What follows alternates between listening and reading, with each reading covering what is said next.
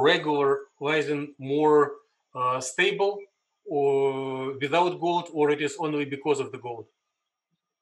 So, as from my experimental experience, I know that we could use L-lysine or lysine, depends on what the purpose of using the substrate. For example, here L-lysine, through doing the calculations, I see it's a strongly bind to the gold crystal because of the carboxylate ion.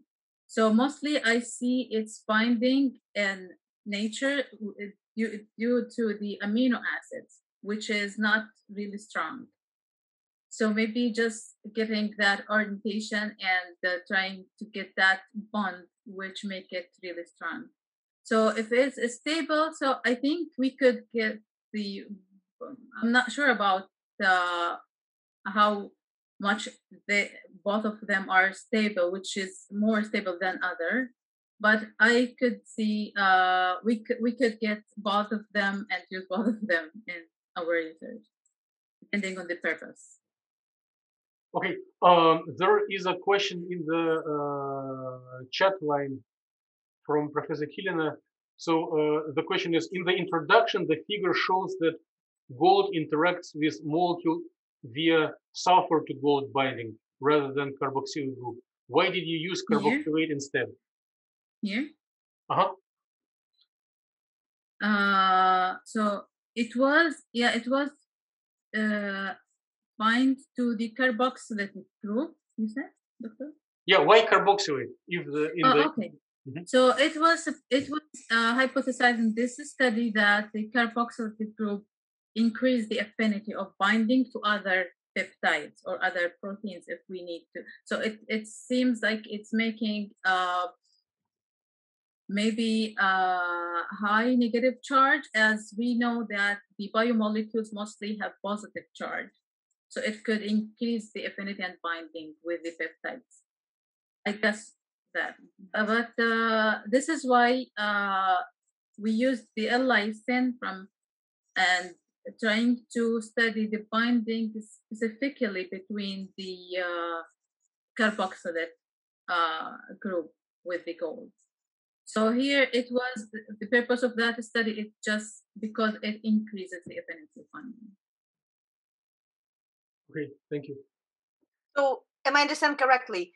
You're not expecting that L-lysine, exactly in a form without any modification, will bind to the surface as strongly as, I guess, any other modification which really allows this sulfur-gold connection, right? So this is known that gold really will provide more strong interaction if you have a group which includes the sulfur to interact with the gold. Yes, exactly. Yeah, that's exactly what they investigated, because in the labs, mostly in experimental work, we use silicon substrates, maybe because it's cheap or it has also good characteristics for adsorption, the biomolecules. But that study shows like also gold has really future like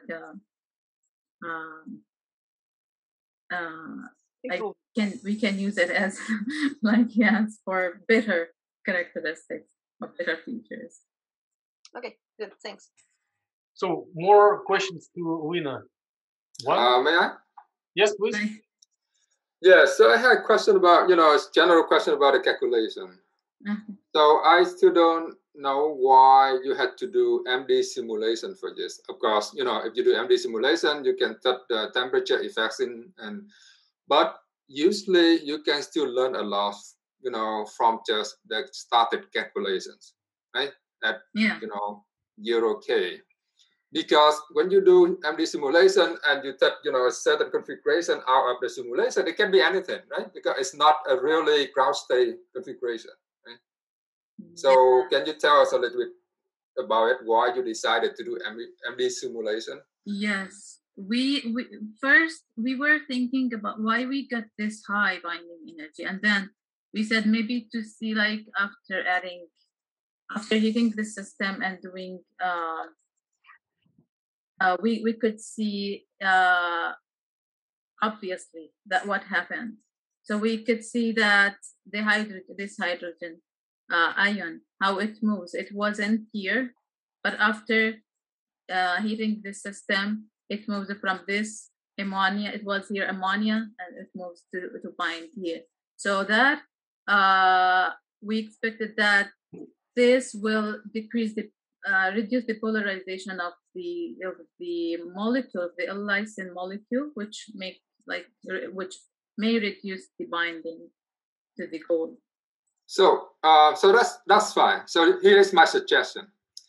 Let's say that after you do MD simulation and you took maybe 5 or 10 configurations from MD simulation, and use them at the initial structure and do just static calculation. At the end of it, look at the configuration and see if there's any different, or look at the lowest energy configuration. Yeah, that's really good suggestion. You can do that. Thanks, Dr. Han.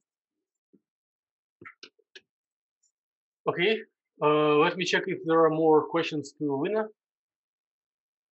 More questions 1, more questions 2, more questions 3. Please join me in thanking Lina once again.